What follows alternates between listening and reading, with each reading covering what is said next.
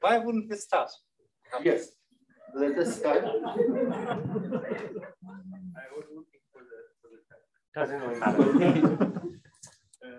So the next speaker is Emerton from speak about towards a categorical p-adic local language.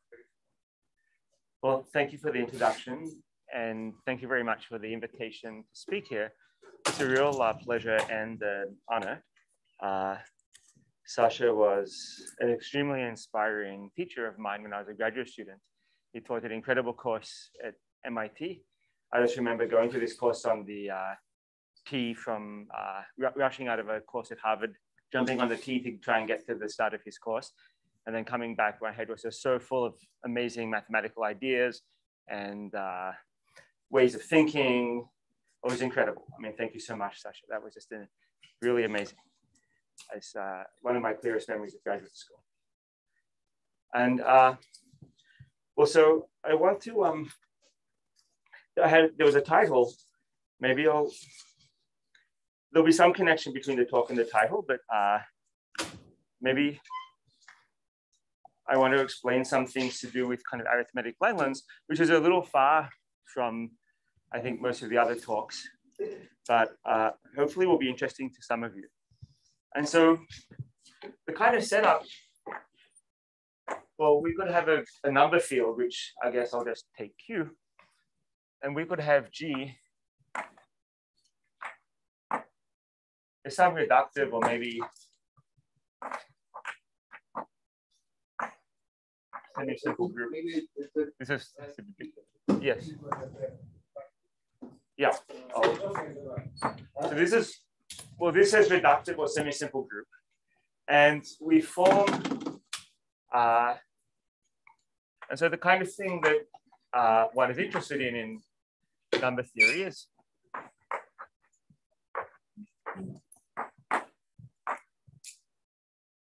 this kind of a quotient where we take the real points of our group and we quotient out by,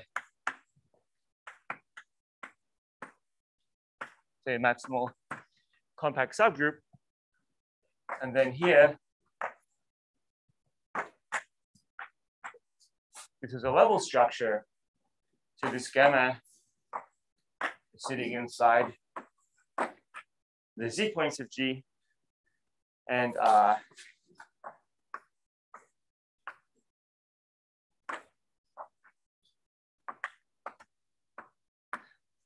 cut out by congruence conditions on the matrix. For example, you might look at matrices that are upper triangular modulo n or that are trivial modulo n for some choice of n. And one is interested in, for example, the homology or cohomology of these locally symmetric spaces, since those are supposed to be connected to, for example, Galois representations. And well, there's another sort of way to describe these, which is a little more abstract to write, but makes them a bit easier to think about at a technical level. So such a thing is more or less the same as looking at the idelic points of G. So now A is the idels. So you do the usual thing where R becomes the idels and Z becomes Q. And the level structure gets moved over to the right. So we still have K infinity. And we have now KF. So K infinity is maximal compact in the real points. And this KF is compact but open in the finite idelic points. And that measures the level structure. And this object I'll just call y of kf, where, I mean, probably there's all kinds of different notation, but if you take G to be, for example, SL2, then this quotient is the upper half plane, is SL2 mod SO2, is the upper half plane. And so this kind of thing is a modular curve of some level. And there's some tradition in at least some part of number theory where a modular curve of some level is denoted by the letter y. So I'll just write y of kf. And so, well, the kind of thing I'd like to do is consider the cohomology of this y of kf. So maybe we'll consider the cohomology in all degrees. So we can write it as gamma kf with coefficients. Well, I'm a number theorist, so I want to do some arithmetic. So maybe I'll take well, ZL cohomology for some prime L. And maybe it doesn't matter too much for the talk, but I'll take compactly supported cohomology. And this has some structure. Well, it's a complex compute of which computes the compactly supported cohomology of y of kf, and those are finally generated ZL modules. There's an important algebra that acts on here, which traditionally denoted capital T, which is so-called Hecker algebra.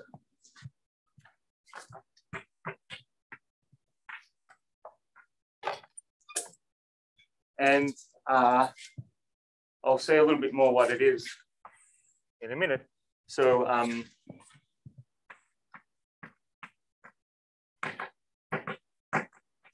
so it's what sometimes number theorists will call the anemic Hecker algebra. So anemic means that we only think about Hecker operators coming from primes that don't divide the level. So so it's kind of built up out of spherical Hecker operators. But an important thing when number theorists think about this Hecker algebra, they don't mean the abstract spherical Hecker algebra, or they don't mean a tensor product of abstract spherical Hecker algebras. They mean the image of that thing in the actual endomorphism ring. So, so if this cohomology were all zero, then this would be the zero ring. So, so there's so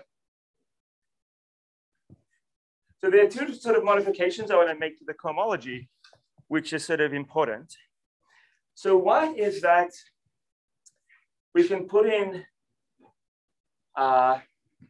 local systems. So we could consider, we could look at this KF, and a typical way to make this KF is just to choose a kind of level at each prime. So to write it as a product over finite primes, which all this, I guess, write V, of a kind of KV, where for almost all, for all but finally many V, KV will just be the sort of ZV points of G. But for some finite set of V, this KV will typically be smaller, and that will be where you have level structure. And we could choose sigma V, some kind of representation of KV. And I'm sort of doing this ZL coefficients. So I'll take this sigma V to be a ZL representation. And actually, so let's say,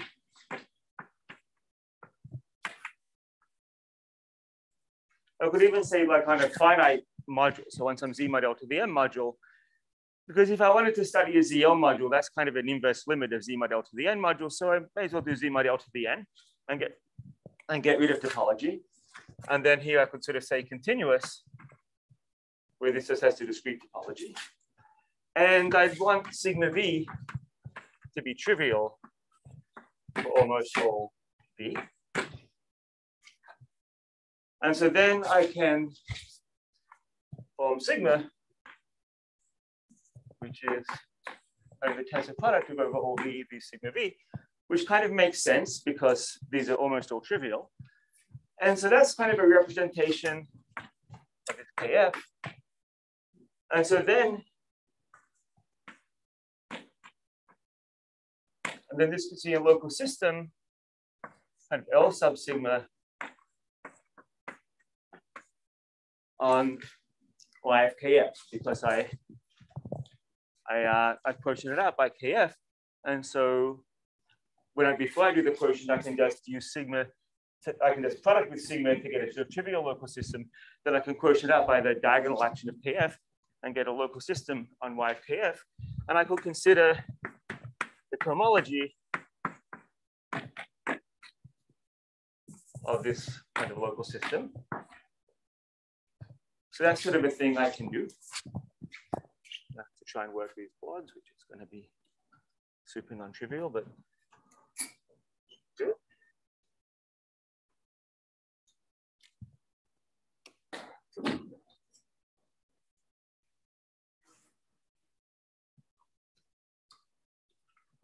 And for this,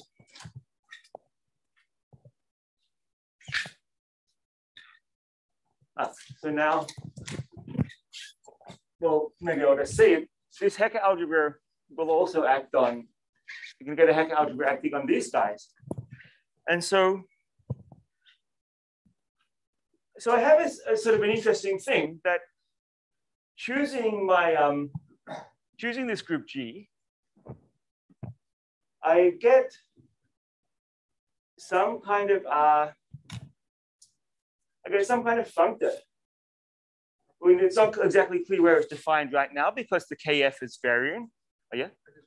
So this local system is just the bundle generated by sort of the normal one. Yeah, I mean, before I quotient out by KF, I can sort of put a copy of sigma, okay, and then I just quotient out diagonally.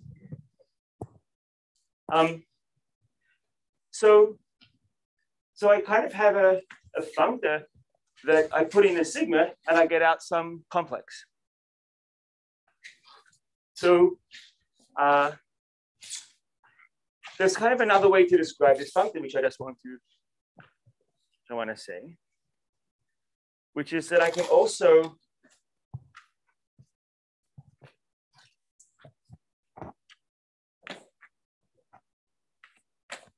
kind of do the following thing.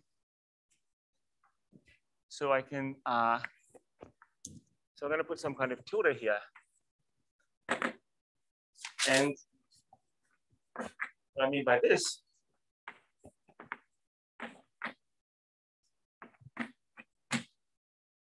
F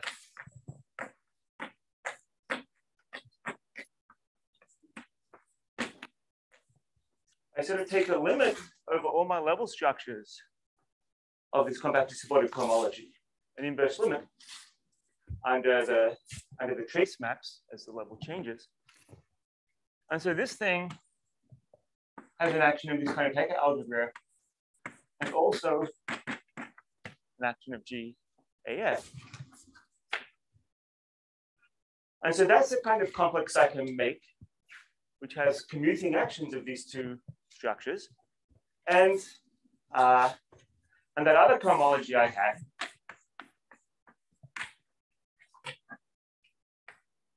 can be computed from this one.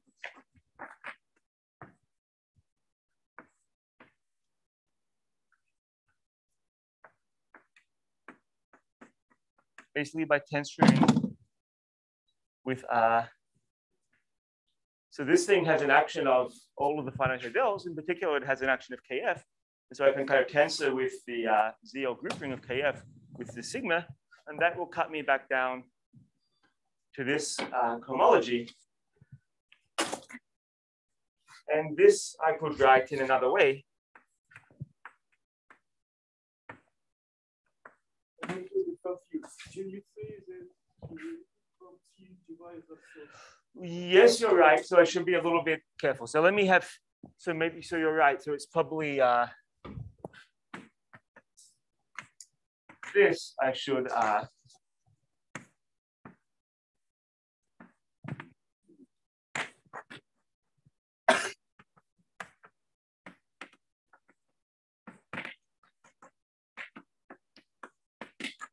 choose a finite set of primes and just take this limit where I keep the level structure to be kind of fixed away from this finite set of primes and take a limit over this set of primes. Yeah, thank you. So here,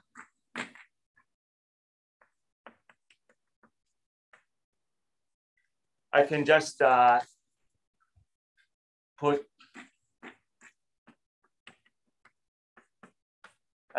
of do this.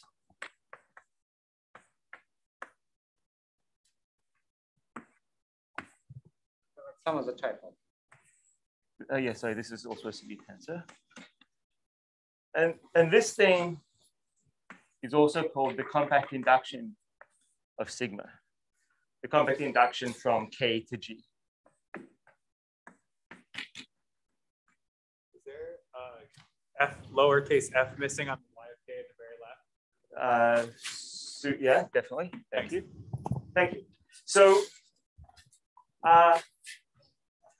so the reason I wrote this is just to say that there's really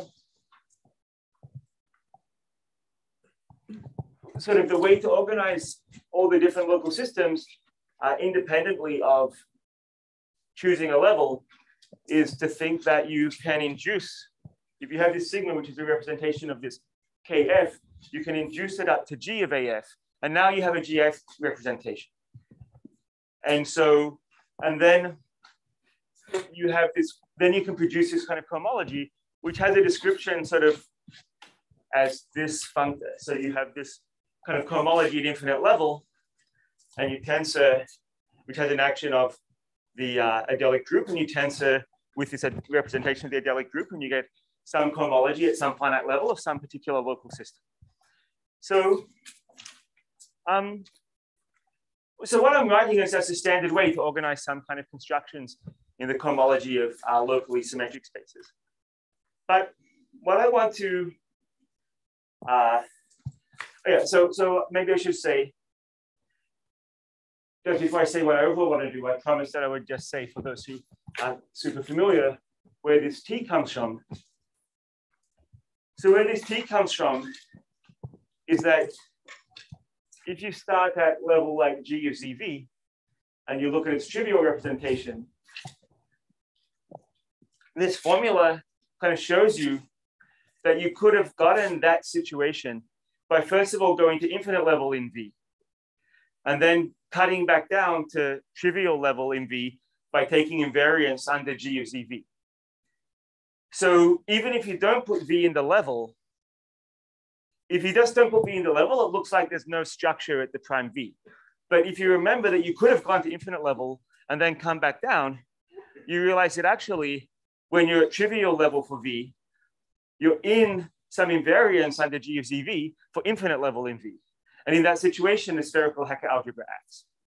So that's where the Hecker algebra comes from. So you look at the spherical Hecker algebra acting at all the primes that are outside this set S that I had, yes, that I need. So but what I want to say is that we have a kind of process that takes in representations of the adelic group and spits out, well, modules over some Hecker algebra. And to some extent, well, one of the kind of points of categorical arithmetic Langlands, which is a reasonably recent thing, is to categorify, in some sense, this functor. So, or geometrize, I don't know, categorify, geometrize. So the first point is that this Hecker algebra, just to back up. So I'm going to say things, and some of them will be theorems, and some will be conjectures. But I'm not talking, since I'm not talking to kind of like the normal people I talk to, and hopefully people aren't going to hold me too much. Like I don't think, hopefully I was going to go and try and build a Langlands bridge out of the things I'm saying. So let me not try to be too precise about what's conjectures and what's theorems, because to say what's theorems is a super technical thing. You have to start to be very, very careful about the G and the number field. And I mean, it's a real mess to say what's precisely true. So let me just try to say what's supposed to be true. So they'll give you hopefully a couple of examples where there'll be some actual statements of theorems. But with algebra, now you will have the power. Locally constant functions. Yes, in some sense, it might be better to do some kind of completion, but maybe let me suppress that technical point. Yeah, but to first approximation, yeah, let's say locally constant functions. So the thing about this Hecke algebra, what does the Hecke algebra have in it? Well, at each prime L, or V, say that's not in our set S, this thing is it's a kind of a quotient. You get a quotient of the abstract spherical Hecke algebra. So the spherical Hecke algebra by Satake is parameterizing conjugacy classes in the dual group. And so here we're getting a quotient of that algebra. So we're getting a subspace of the space of conjugacy. So we're getting a closed sublocus of the conjugacy classes. So we're getting a certain list of conjugacy classes. But this is built out not just of one prime, but all the primes outside this set S. So that means that the kind of the spectrum of this T is giving us collections of conjugacy classes in the dual group labeled by the primes outside S. So what's the other way that you will produce a collection of conjugacy classes in a dual group labeled by primes outside S? You would take a representation of the Galois group of Q into the dual group, unramified outside S, and you would look at where the Frobenius elements go, and that will give you the list of conjugacy classes. And that's basically what's supposed to happen. So that, so points of spec P kind of give certain tuples of conjugacy classes in P hat labeled by primes that are not S, but so representations from G of, so I'll write GQS to mean the absolute Galois group of Q unramified outside S into say G hat, say Q of R.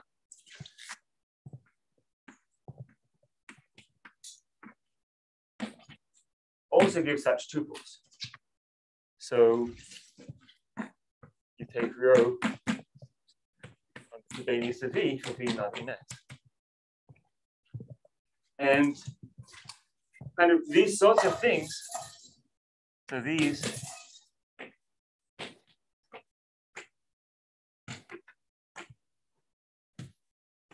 are supposed to match roughly. I mean, and so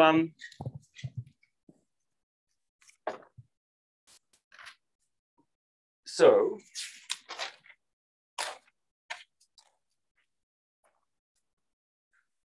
the so the sort of first idea is that we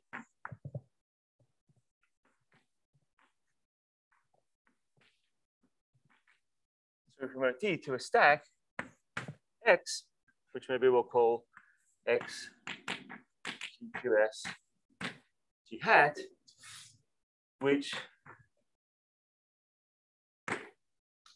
parameterizes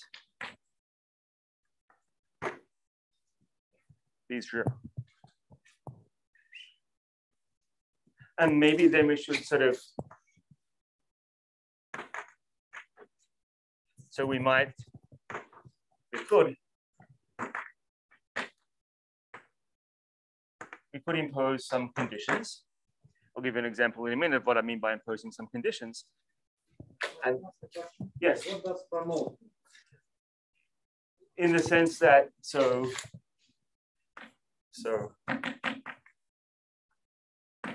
first means that T be the global sections. So we could call this X if we wanted to. So T will be the global sections. So basically T will be like the GIT quotient of this stack. And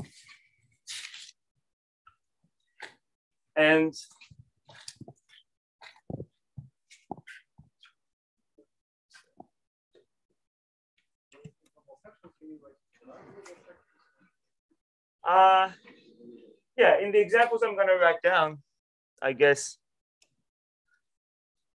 actually, there'll be no derived in the examples I write down, but yeah.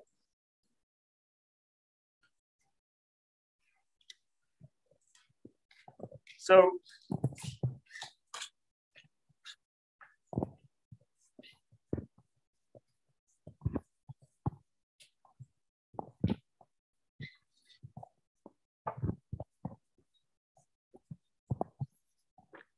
and so then we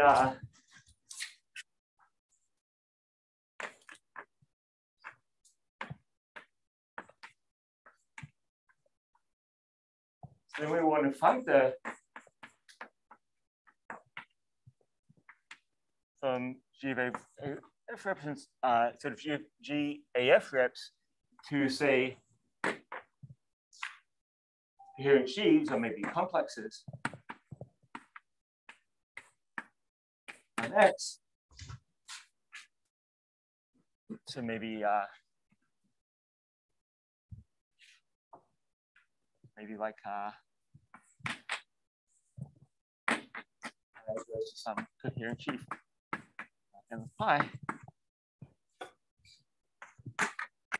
such that this cohomology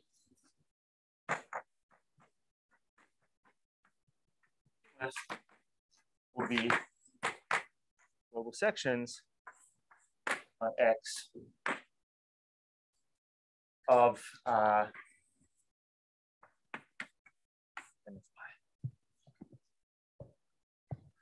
and then, so this coherent sheaf will have be a sheaf of O module. So the global sections will be a T module. And so that's the, so that's sort of the kind of global sort of categorification I'm talking about, I guess, or geometrization I'm talking about. And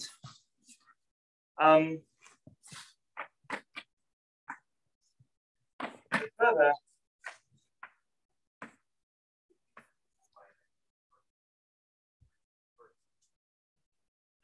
sorry, sigma should be, in this case, yeah, sorry, sigma should be the sigma I had before, so the compact induction. Pi should be the compact inductance. Thank you. Yeah. And then M should be, well, I mean, M is global, but M should be a product of local things. So M should sort of factor some kind of tensor product V and V. So there should be, and so this factorization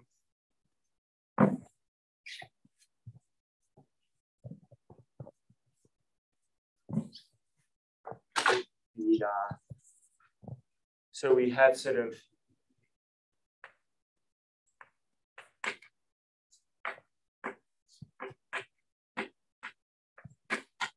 so we could look at as well as having a stack of global representations, we could have stacks of local representations, so representations of the decomposition group at each prime P.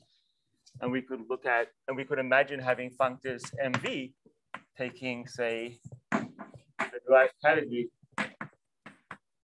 smooth representations of G of QV, and maybe incoherent sheaves on XV.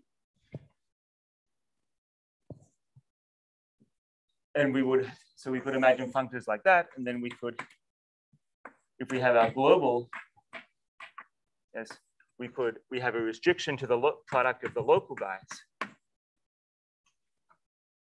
And then like this guy was sort of is some kind of tensor product of the local guys. And so the kind of candidate recipe here would be that, so here we would have, maybe we would have this MV for each compact induction sigma V, and then we could kind of exterior tensor these all together. And then we could pull that back. We would do F up a streak to have that be a coherent sheaf here. And so this guy might be F up a streak of these local guys. And I should put in a factor for infinity.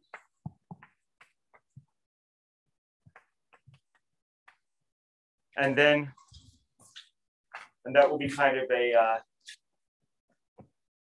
that's a picture that we want.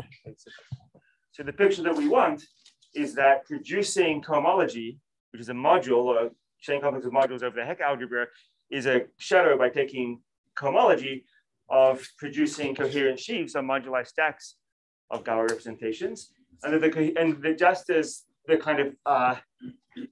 kind of automorphic representations have a kind of factorization, the kind of coherent sheaves you produce should have a factorization. And so the situation should be described by by these sort of local functors. And these functors are conjectured to exist and are conjectured to be fully faithful. And they will be the categorical local Langlands functors. And so that's sort of the overall framework. And I have, I guess, another half hour. There's sort of a lot to say about it in some sense. And also, if you're only allowed to talk about theorems, then there's less to say about it. But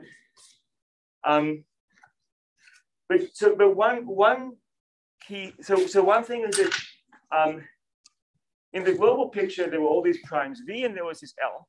But so in the local picture, there's sort of a prime V and there's also an L, which I sort of suppressed, but there's an L. And when you're thinking locally and you have a prime V, that you're like a Q completed at V, and then you have these coefficients ZL, or maybe when you're working locally, you could call V P, because already P is a better word for a prime than V. So you maybe have QP and you have ZL. So it's a big deal whether L equals P or not. So, because studying L-adic Galois representations of a decomposition group at P is much easier than studying p-adic Galois representations of a decomposition group at P. L-adic Galois representations of a decomposition group at P are essentially just classified because wild inertia at P can only act through a finite quotient on an L-adic representation. And so, for example, the Swan conductor is a constant in families. And so if you have a moduli stack of L-adic representations of the decomposition group at P, there'll be connected components, for example, indexed by the Swan conductor, and you can kind of study them separately. And a lot of the computation in some sense comes down to the tame part. And so that's one story. If you take L equals P, then the study of p-adic representations of the decomposition group of P is basically that's a properties of p-adic Hodge theory and related ideas. And there's a much more complicated theory. The possibilities are much more complicated. Again, essentially, it's just because the wild inertia is a pro-P group, and you're taking p-adic representations of a pro-P group. There's just all kinds of possibilities. And so the ramification can just be much, much worse and it's a very, very different situation. So that's kind of one thing. But if you take L not equal to P, then this fully faithful embedding will be a part of the probably at least well known by name, Farg-Schulze geometrization. Farg and Schulze have a sort of formulation of a geometric Langlands, where you replace, so global unramified geometric Langlands, where you replace the usual curve that you would do global unramified geometric Langlands for, you replace that usual curve by the so-called Farg-Fontaine curve, which is not a curve, but is some curious scheme or adic space or something connected to p-adic Hodge theory. And you then try to do global unramified geometric Langlands on the Farg-Fontaine curve, and you get a story which in particular will give you this fully faithful embedding if the whole story was proved. And when L equals P, there should be such a fully faithful functor, and less is known. And I'll say something maybe a little bit about it at the end. But what I want to do is try to show you a little bit what these spaces look like. So I think, so one feature of when you write with Adels and an arbitrary group G and so on, is there's a lot of symbols. And one of the features of number theory is that it's traditionally has a lot of examples. And so I want to show you, I mean, these things are not so bad. And I want to show you some examples to show you what sort of things we're talking about. And so I think I'm here.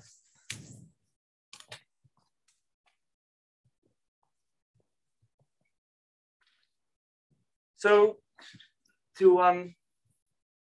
let me try and give you a sense of what some of these things could look like. So maybe I should say that defining X EQS is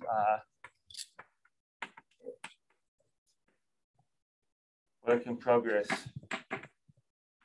with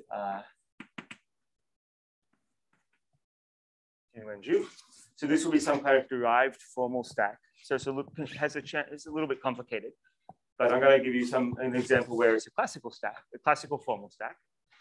And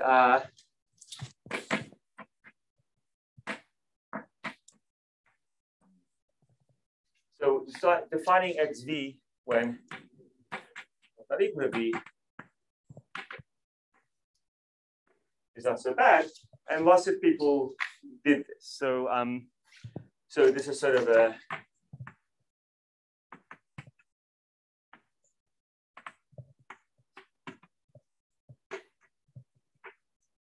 so defining the thing is defining these kind of stacks of Galois representations is a little bit complicated, because what you would like to imagine is that the Galois group is a finitely presented group, and you're just looking at a representation stack of a finitely presented group, and that will be a fine thing to look at.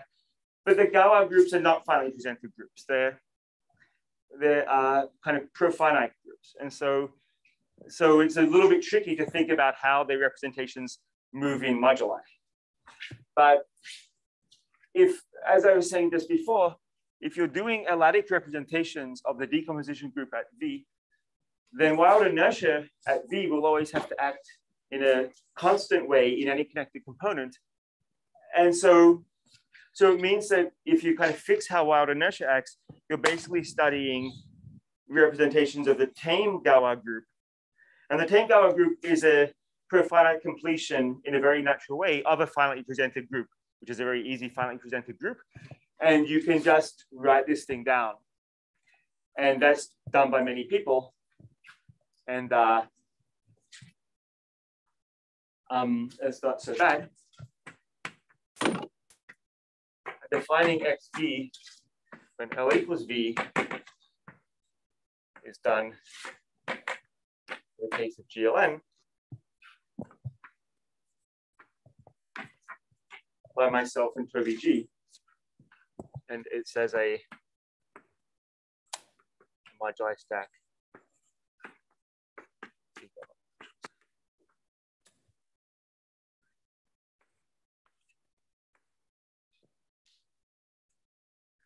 So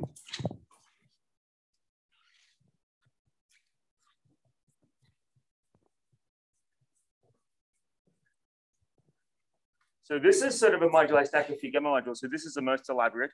This is a moduli stack of representations of the beta Ling group. This is still a little bit elaborate. This one is actually literally just going to be a moduli stack of representations of the Gawa. So this one is somehow actually the easiest to define. But let me show you kind of what it would look like. So here's sort of an example where I'm going to take G to be PGL2. And I want to look at, so I'll have my stack X. So this is, sorry, my S, or kind of infinity. And then I'm going to allow ramification at 5 and at 11. And so X is going to be sort of moduli stack,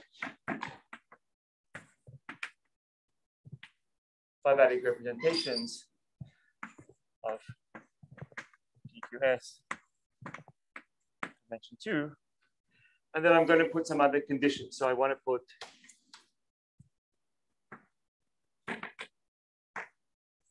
so the conditions will be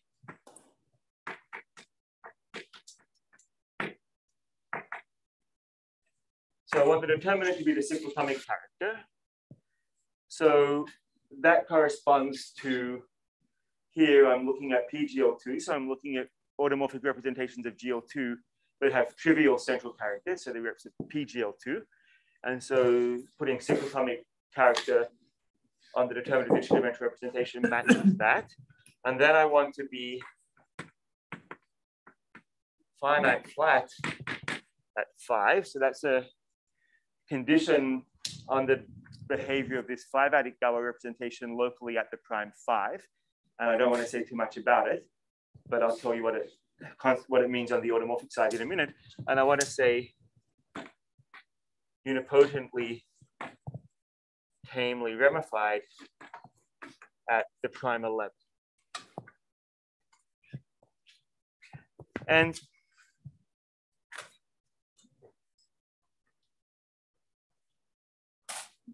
sorry, just trying to get all of these at once.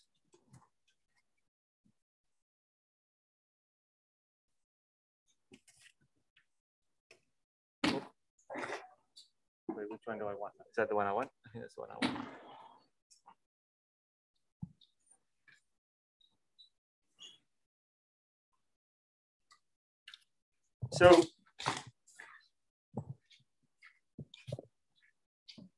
So what?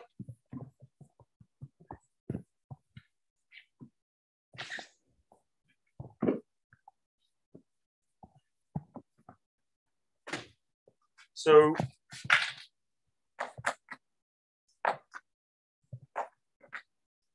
these conditions on the Galois side correspond to wave 2. On the automorphic side, they correspond to weight 2 modular forms of level gamma 0, 11, which some of you will know is a famous example. So in the prime 5 is the so-called Eisenstein prime for this level. So in Barry Mays' famous Eisenstein ideal paper, this is kind of the first example. So it's the first kind of interesting example where there'll be some moduli stack that is different to the Hecker algebra itself. And you can draw this stack. So, but maybe I should remind you.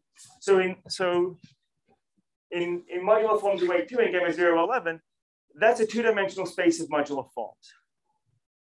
There's an Eisenstein series. And then there's a cusp form. And the cusp form just happens to have a famous formula, which is just kind of a coincidence from the point of view of this talk. And so, since the space of cusp forms is 1-dimensional, this cusp form is automatically a Hecker eigenform. And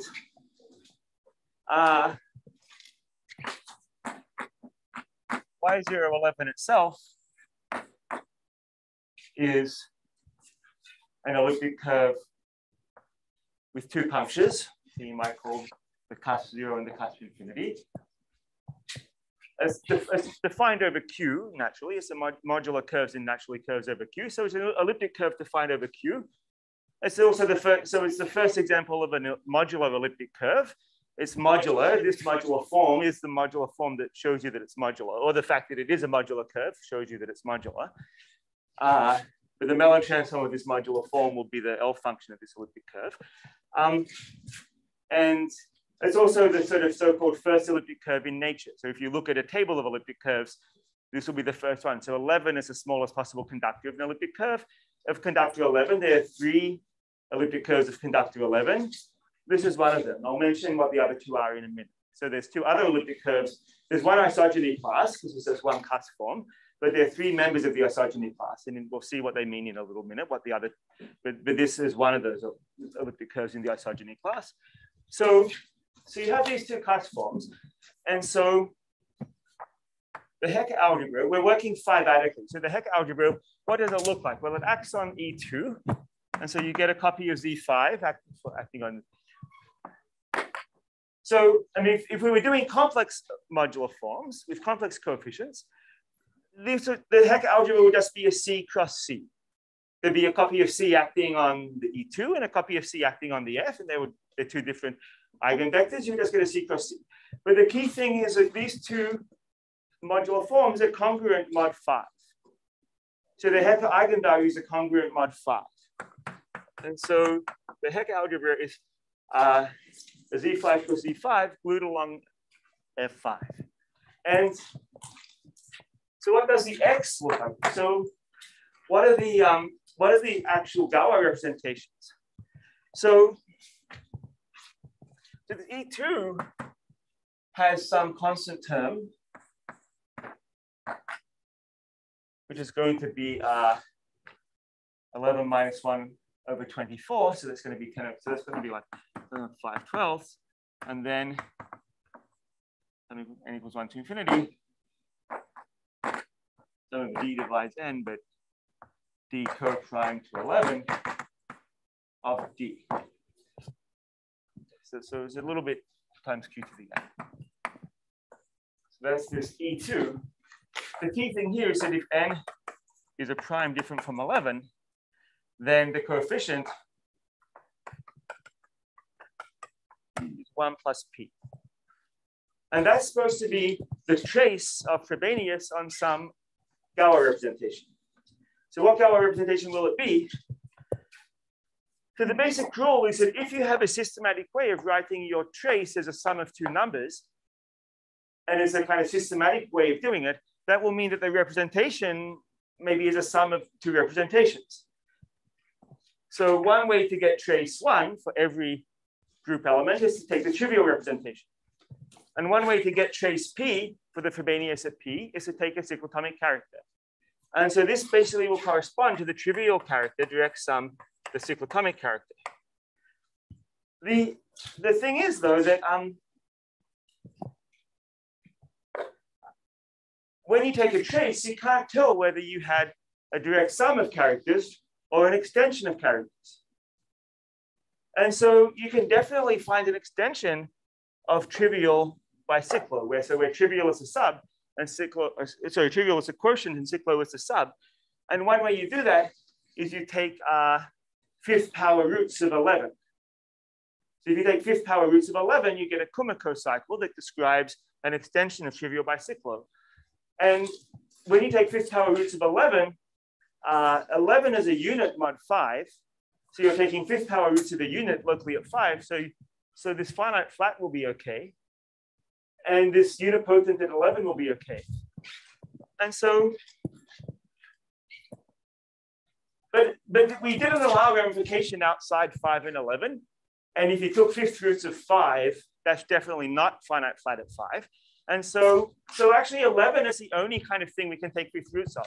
And so basically the only extensions we can find of trivial by cyclo is a kind of a one-dimensional space of extensions. So we get, so this diamond brackets means phi-adically complete. So this is kind of a one-dimensional, this is a kind of phi-adic completion of an affine line. So that's a one-dimensional thing. And I take its formal spectrum. So this is the description of this X. And then I should but there's some kind of conjugation action on these extensions. So it should kind of quotient out by some GM hat. So maybe I call the variable here t, and t times x will be, the action of t on the variable x will be t squared x. And so that's a quotient stack. So that's kind of the generic fiber.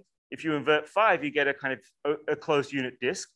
And then if you kind of reduce mod 5, so this kind of is supposed to be saying like here's the generic fiber, here's kind of the mod 5 thing. Mod 5, you get F5 adjoin X. So you get a line. Okay. So that's one component, and the kind of is corresponding to this E2. But then there's also this F. So this F gives you a 5-adic representation. And what is that one? Well, that's comes from the 5-adic tape module of this elliptic curve. So that's coming from the 5-power torsion on this elliptic curve. And if you look at the 5 torsion of this elliptic curve, it's actually, yeah, what to say? So famous theorem of Serre, which you could definitely not so hard to check in this case, would be that if you look at the 5-adic tape module of this elliptic curve, it's an irreducible representation of the Galois group. But if you look mod 5, it's not irreducible. If you look mod 5, there's a 5 torsion point. So you get a copy of Z mod 5Z, and then you get a complementary copy of the 5th root unity.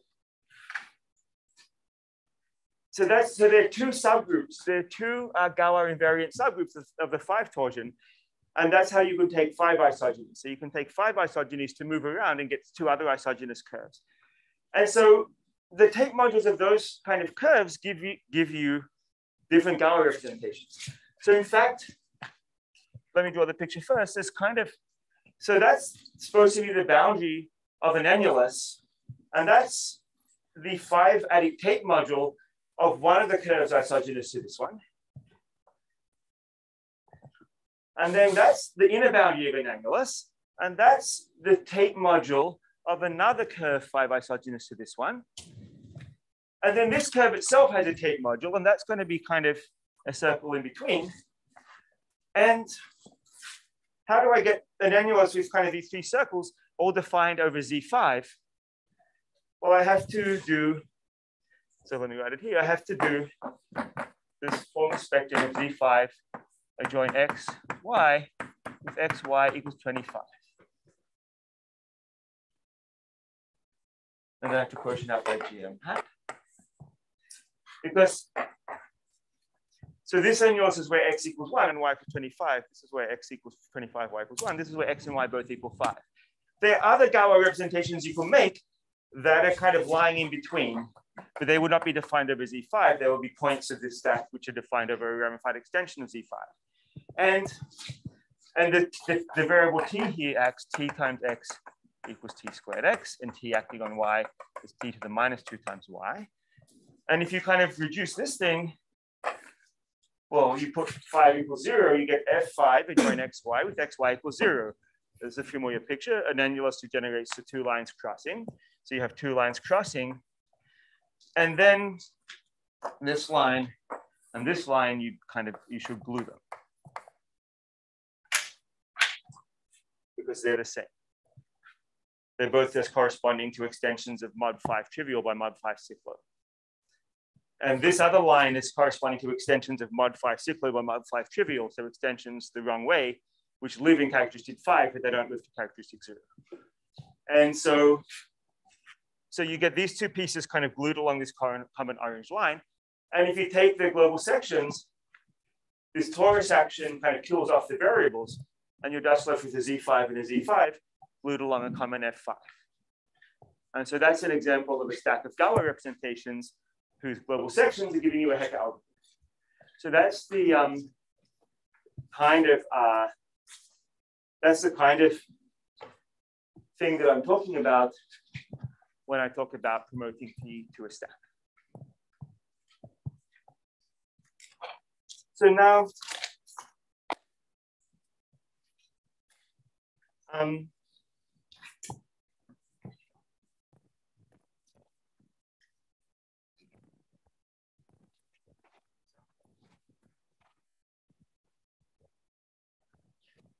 So now,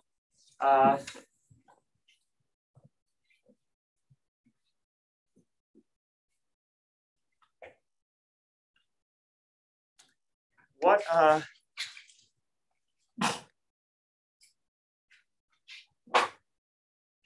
sort of the what's the local stack at 11 going to look like?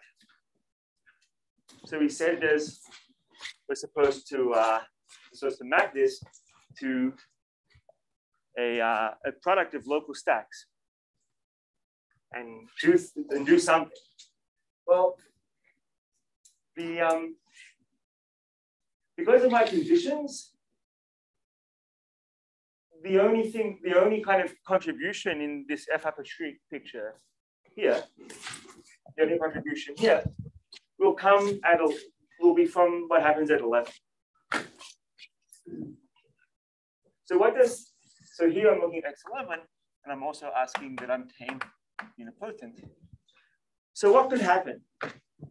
So we're looking at tame Gower representations, and so you just have to think about where tame inertia, or also where the tame Gower group at 11 goes. So Frobenius can go somewhere. And the most typical situation is that your representations are ramified. And then Frobenius goes to some matrix which has a trace, and we can essentially describe the situation as just this line of traces.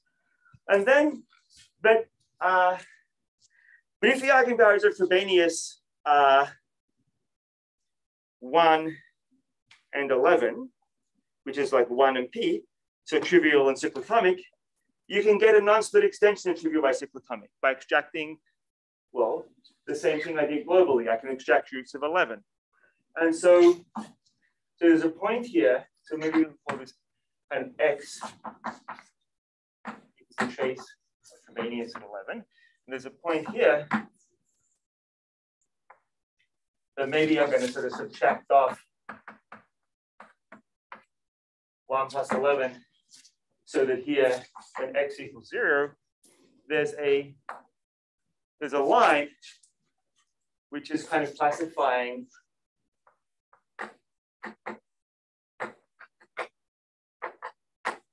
extensions of 1 by sigma. So that's sort of it basically. So, and really I should be drawing pictures kind of like these ones. I mean, the coefficients should be Z5, and so let me just not do that too much. But so this picture is basically the following one.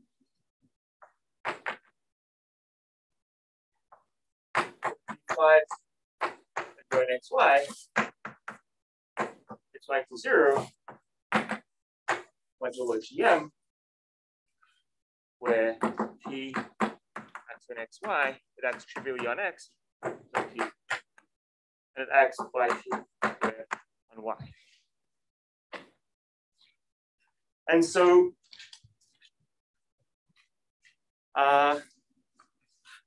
so that's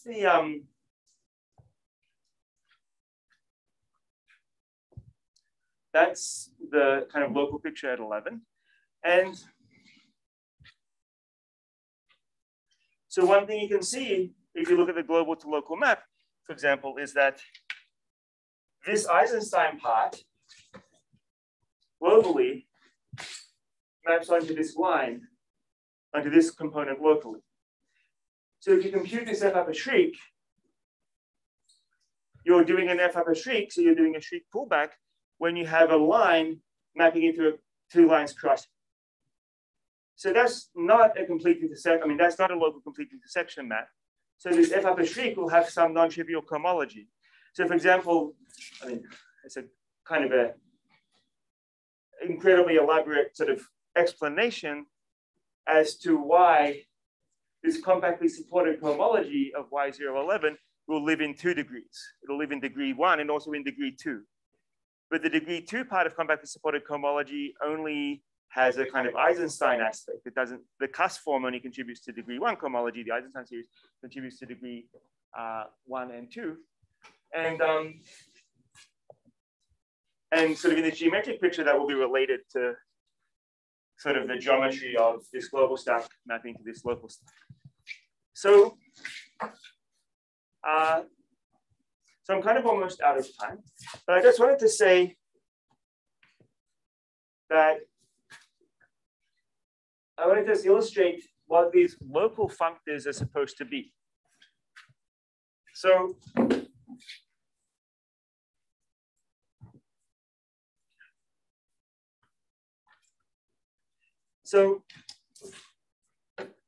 on the representation theoretic side, so when I'm looking at kind of on the Galois side, plainly unipotent representations, on the representation theoretic side, I'd be looking at the so-called Iwahori block of smooth representations. And the Iwahori block of smooth representations can be thought of as modules over the Iwahori or affine Hecke algebra. And the affine Hecke algebra has a pretty simple structure. In terms of this X, it's just Z5 adjoint X, X times Z5 adjoint X, Z5 adjoint X. The center is Z5 adjoint X. That's the sort of spherical Hecke algebra, the X basically generated by the trace of Frobenius. And this is the affine Hecke algebra. And if I call this that, I call it X11. So this X, so I'll write it as a direct sum. And I'm writing it as kind of as column vectors, because then you can just make this 2x2 matrix act on these column vectors. So here, push it out by Y. So this guy acts on this thing. For example, the main thing you need to check, I mean, is that here we have an X. Here I quotient it up, like this term is supposed to map this to this. So that's a bit bad because you're mapping a quotient to the thing that it was a quotient of. But it's okay because you have an X here. And so when you multiply this Y by X, you get 0. And so it's well defined. So in fact, you can compute the derived R-hom. This is a coherent sheaf on this stack. You can compute its self R-hom. A self R-hom is sits in degree 0 and is exactly the affine Hecke algebra. And so just by general categorical principles, the existence of this bimodule, which is an OX module with this whose self R-hom is the affine Hecke algebra, that just means by Morita theory that you get this functor from the Iwahori block into coherent sheaves on this guy. So that's, for example, the kind of thing you're doing to try and build these functors. You're trying, one way to think about what you're trying to do is you're trying to write down certain explicit bimodules. To the very start of my talk, I wrote down this R gamma tilde, which was kind of the universal bimodule, if you like. That was like, I didn't cut down to any block. I just went to kind of infinite level, and I just had a representation of the p-adic group itself. And so, so the sort of, so the general functor from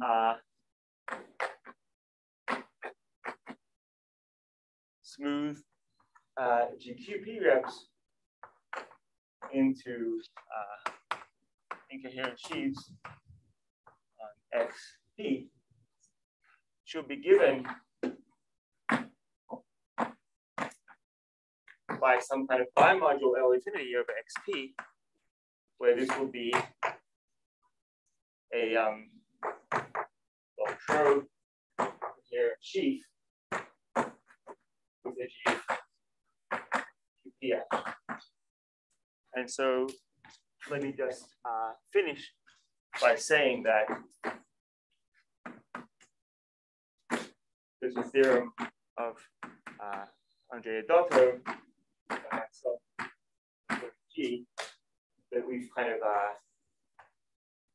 made the correct L infinity for the case of GL2 over QP for L equals P. So the kind of p-adic Langlands case. So using our stack of phi gamma modules and using the known, starting with the known connection between p-adic Langlands for GL2QP and phi gamma modules, we've been able to build on that and build this kind of kernel for the functor in that case. And so I believe this kind of whole picture exists and makes sense. And at least in the kind of first non-trivial case, we can do something. Well, so thank you for listening. And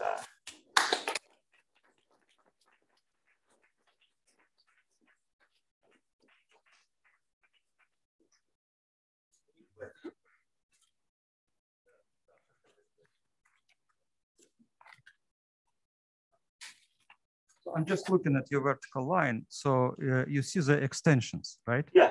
So is it like the usual Langlands correspondence? It tells us, for example, if you take a pure motive, then it tells you what to expect, that it should produce aftermarket representation, but it doesn't tell us anything about mixed motives. Extensions. So is it conceivable that your stack somehow could see mixed motives, see extensions? Or it's I mean, yes. So because the usual Langlands correspondence doesn't see it at all. Yeah, because so I guess in the usual Langlands correspondence, somehow locally, right? Like if you have a globally irreducible guy, then locally it can become an extension. And in some sense, right, like, I mean, when Langlands was first formulating his correspondence, the tape modules for semi-stable curves were kind of a weird thing. And then they realized the Steinberg is what's describing that. So this is like the Steinberg line. So somehow this local line is the Steinberg. So it's not sort of new in some sense, but globally, definitely, because globally this guy is extensions globally. So these are really mixed motives. These are extensions of trivial bicyclo, and you're really seeing extensions. And somehow, when you go to the ring of invariance, like the usual T, that goes away. You don't see that structure anymore. So the stack is definitely seeing kind of mixed phenomena. And it's related to kind of, and it's kind of in, from the point of view of cohomology, it's kind of showing how those phenomena are related to cohomology away from the middle. So it's really absolutely new because there was absolutely no way to see mixed motives before in language picture. And related question, how about Archimedean? Yeah, so the Archimedean prime. So one thing I should say is that I've learned from Schulze this. So Schulze has some picture which would include this as some kind of shadow.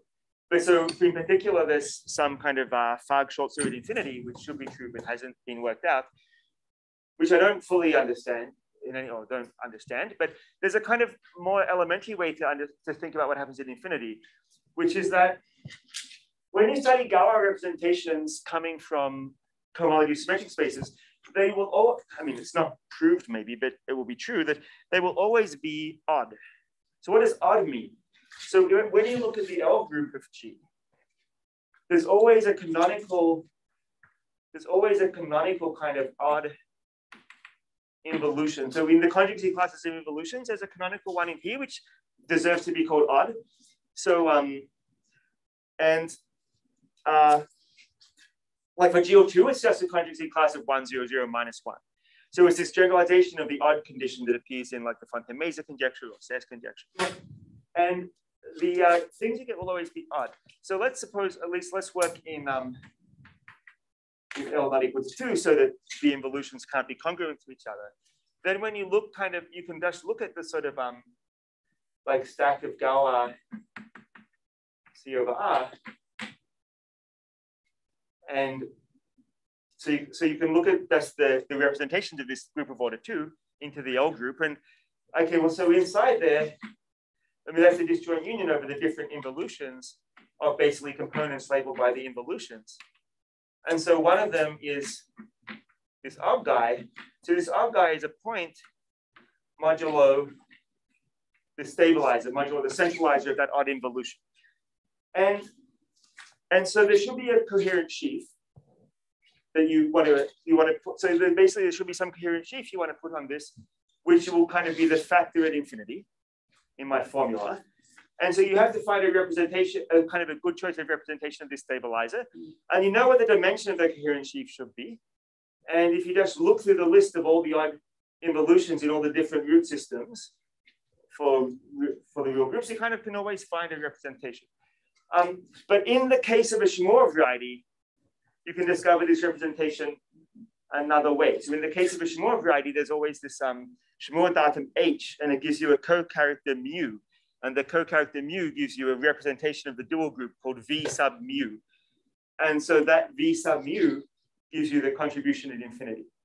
So in the Shmur variety case, the representation of the stabilizer, it kind of extends to a representation of the whole L group.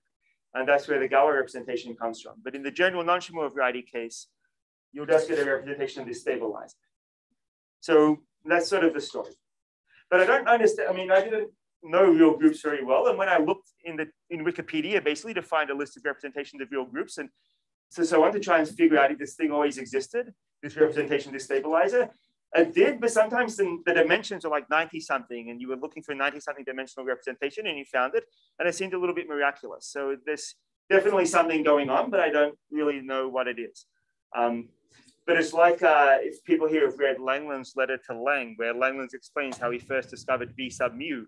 It was also something kind of miraculous. I mean, he did really he looked at tables of representations of certain Shmur real groups, and he just discovered always there was some kind of irreducible representation of V mu, and it was a miracle. And later, Deline explained why that's there. This is somehow, yeah, so it's, anyway. Other questions?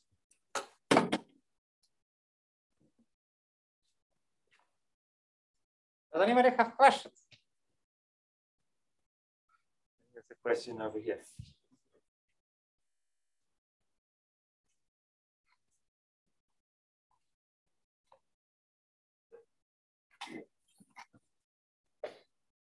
For L equals P case, there's a uniform treatment at the level of crystalline cohomology. So can you translate this geometric Langlands in terms of that? So you're asking, is it kind of a crystalline version? Yeah. I think there should be, so somehow, will make me a little bit nervous to start putting P in the level and then do crystalline cohomology. Like if I was going to start putting P in the level and then do sort of p-adic cohomology, I'd want to be careful about what I was doing. Crystalline, log crystalline, there's a question of what you're going to do, but maybe you should be doing prismatic cohomology. But yes, there'll be some kind of version. I mean, I think the general principle will be that sort of anything sensible you can write cohomologically should come about in this way. So for example, in the function field case, in some sense, so in the function field case, it basically makes sense to have automorphic forms themselves take values in QL or QL bar. And so then you just have a formula, I guess it's called Drimfeld's formula. The analogous formula would just compute automorphic forms as a pullback, the global sections of a pullback of some product of local pieces.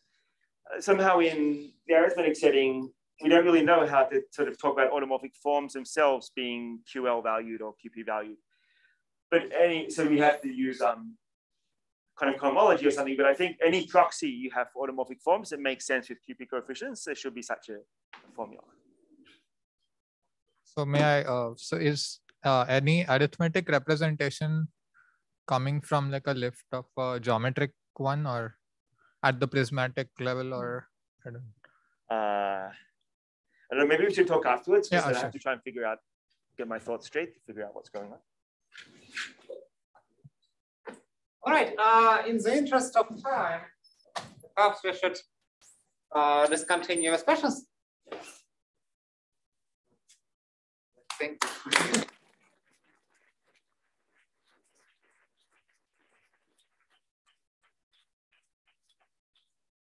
All right. Am I fired now?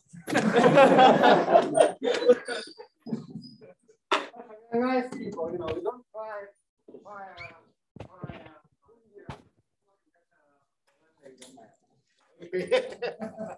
So now we have a reception. It includes the food, let's call it box, and also the best way to enjoy the reception is to not